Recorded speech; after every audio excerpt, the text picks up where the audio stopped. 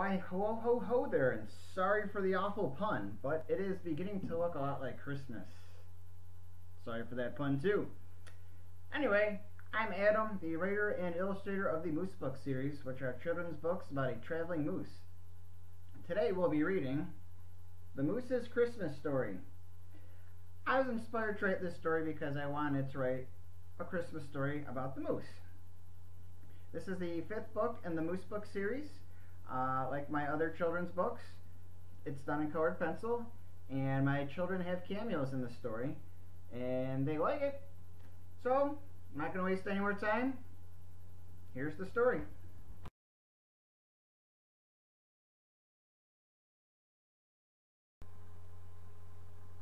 It was Christmas time again in Maine.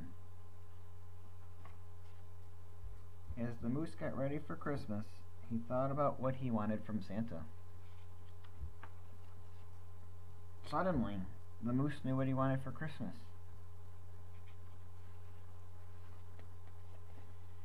The moose rushed over to the local department store. He patiently waited in line to meet Santa.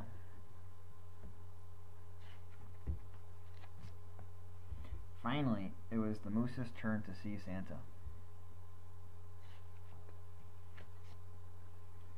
The moose sat on Santa's lap and told Santa what he wanted for Christmas. The moose said that he wanted to help pull Santa's sleigh on Christmas Eve. Santa said that sounded like a marvelous idea and that he would pick the moose up on Christmas Eve. The big day had finally arrived, Christmas Eve.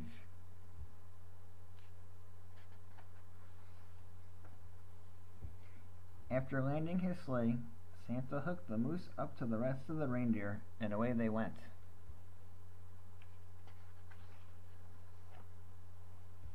The moose's antlers were too large for Santa to see around.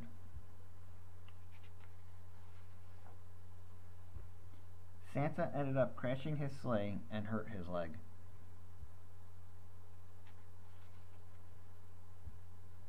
Santa told the moose and the reindeer that he was too injured to deliver the presents.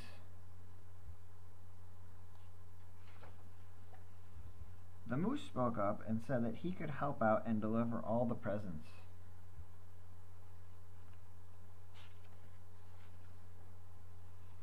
The moose put on Santa's big red coat and hat before taking the controls of the sleigh.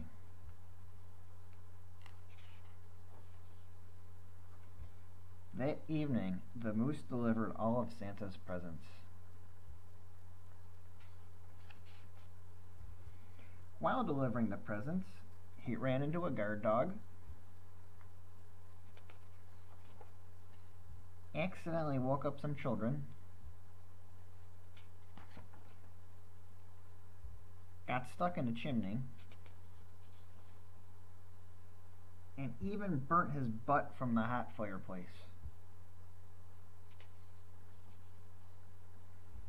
By the end of the night, the moose returned Santa and the reindeer to the North Pole.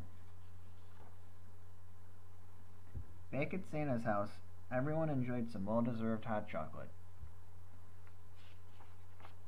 The end.